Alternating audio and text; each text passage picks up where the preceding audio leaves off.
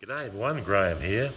Well, I'm just waiting at reception for one of my appointments, and on the lift it said only 4 people can go in the lift at the same time. So okay, 4 people. What does that mean? Does that mean that the coronavirus can count? So if you're the 5th person that goes in that lift, you're doomed. Doomed. Because obviously, the coronavirus can count, right?